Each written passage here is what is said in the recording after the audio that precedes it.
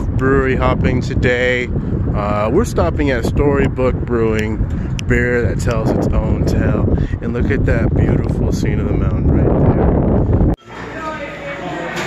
This place is awesome so far. Here is what they have.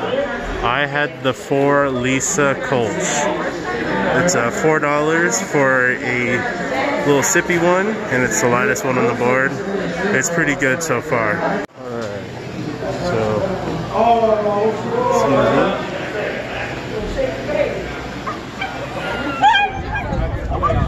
awesome so far. They got some what's it called, where you throw the bag into the hole.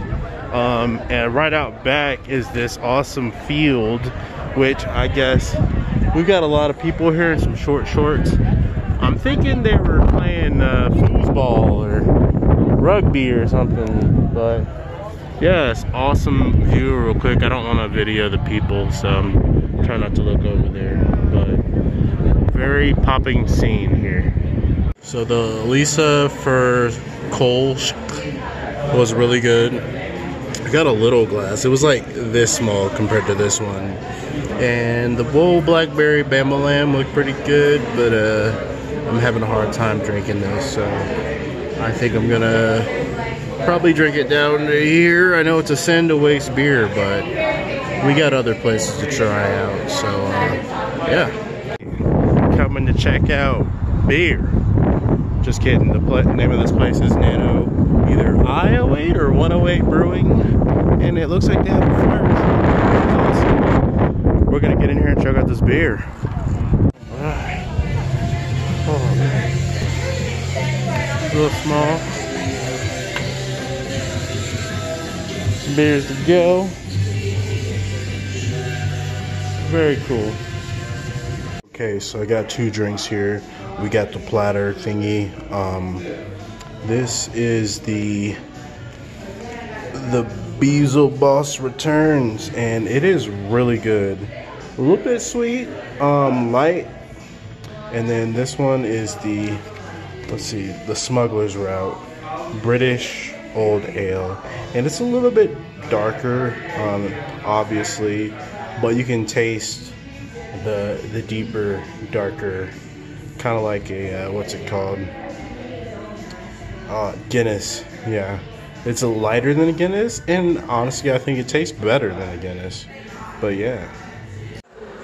So I didn't think to do this, but I'm gonna show y'all the restaurant. And as you can tell, this is a big bathroom. Look at this. You could do a whole cartwheel in here. Growing up in church, my pastor used to tell me, you can tell a lot about a place by the look of this restaurant. And this right here, that's a nice looking restaurant. Here it is, finally made it across the street.